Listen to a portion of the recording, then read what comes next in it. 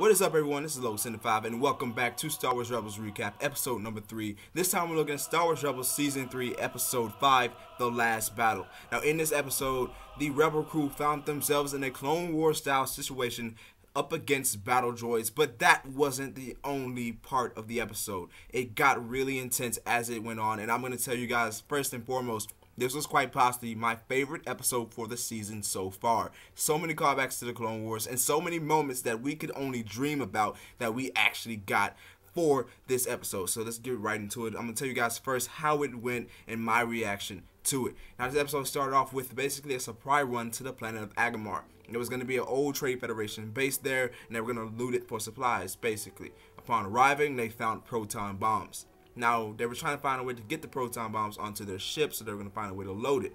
However, they encountered battle droids, not expecting them. They were caught in ray shields and shocked. They were introduced to a super tactical droid that was still operational following the shutdown of all droids after Order 66 was issued. That, of course, was seen in Star Wars Episode 3, Revenge of the Sith. Now, the reason this super tactical droid was not shut down is believed that he actually said that he believed the call to shut down all droids was a trick set in by the Galactic Republic, so he refused the order. Now, obviously, that wasn't the case, as it wasn't the Galactic Republic, it was the Galactic Empire who called that shutdown because the Republic was gone. So in a sense, he was wrong, but in a sense, he was right. So in this moment, you hear that Rex saying, yes, the Republic is gone, the Empire's installation, let us go. But this super tactical droid is not going to let them go because he believes the Trade Federation should have won the Clone Wars, in a sense. He says that he did the numbers, and if the war would have continued, the Trade Federation would have eventually defeated the Galactic Republic. And in order to prove that, he was going to run a simulation using Captain Rex, Kanan, and Ezra. He wasn't going to let Zeb compete in the simulation because of the fact that the Lasat were not present during the Clone Wars. So Zeb was going to act as the prisoner during the simulation. Now, this is where really caught me. This was basically a war game situation set on by this super tactical droid. He was going to use war games to prove that the Trade Federation, the Separatist Alliance, could have defeated the clone army and the Jedi that assisted. So he set us the simulation. As it goes on, you can see a different side of Rex, kind of. You saw a side of him coming out of this is something that he really has to do, because he is almost like he was trying to prove something to himself. Not only was he trying to prove something to the Rebel crew or prove something to the super tactical droid, it seems like he was trying to prove to himself that he could still fight.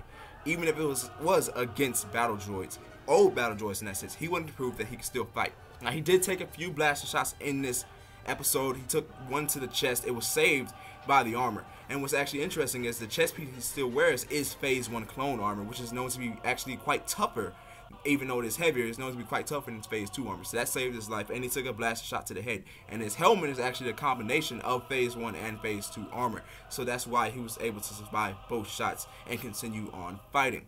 Now, as the episode progresses, they make it to the command center, because in order to win this simulation, they had to make it to the command center and capture it. However, when they got there, the super tactical droid threatened to have another battle droid shoot Zeb in occurrence of anything, because he actually did the calculations and found out that more than likely the Jedi were actually going to win. So in this moment, Ezra basically stops everything and makes them realize that neither the clones nor the Trade Federation won the Clone Wars. He made them realize that if the droids were told to shut down and the clones were decommissioned, who truly won the Clone Wars? Zeb would say the Empire, and that's when both sides realized, Rex and the super tactical droid realized, that they're not the enemies for each other. The Galactic Empire is. And in that moment, the Galactic Empire arrived on Agamar because Chopper sent out a distress signal when he entered an old Trade Federation style ship. So the Empire is here, and this is where the golden moment, the moment where I literally marked out, began. The Trade Federation droid, the super tactical droid, realized that him and Rex had to work together. And then you saw clones fighting side by side with battle droids, with Jedi in hand as well. Now, I do remember something similar like that happened back in the Clone Wars, and R2-D2 kind of reprogrammed 2 battle droids to work for him.